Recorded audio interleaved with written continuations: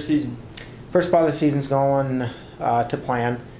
Really, what we do is since we have so many freshmen, and you know we do have good sophomore leadership, but really want to break those kids in, get them used to going to class, understanding academics. That's your most important thing, because if we don't have them academically, we don't have them wrestling wise.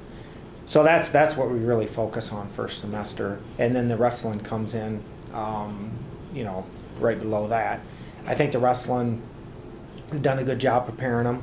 They've done well at all the open tournaments that we've gone to, and you know, I think that they're buying into our system.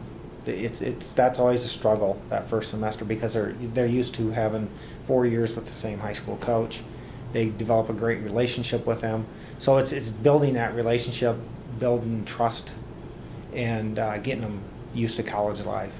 Now we basically have our roster set. We got it set with the guys that we want to be with us the rest of the season. We bring them back January 1st, and then you know, we have a tournament on the 4th. So they have to do some work over Christmas time to make sure they're prepared when they come back. I told them they got to hit the ground running, because it's a short season, second semester. It's about 8 weeks long. And you know, we've got an open tournament on the 4th. We got the national duels, and we've got to prove ourselves there. And we got a duel with Ellsworth, and we got our regional duels. So it's a lot of action packed into a month of January, and then we prepare for the regional tournament and then the national tournament.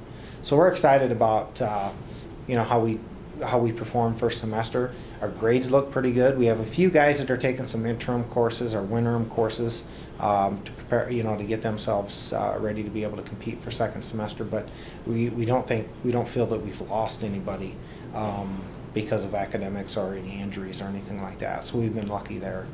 A couple of our former guys are still competing and doing well. Jamil Bryant is ranked #1 for Lindsey Wilson. And then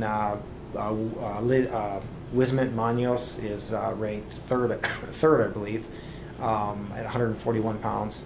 And then Quentin Haynes, I believe, is ranked 1 or 2 for Grandview. And then Isaiah Tatum, he's out with injury for the rest of the year.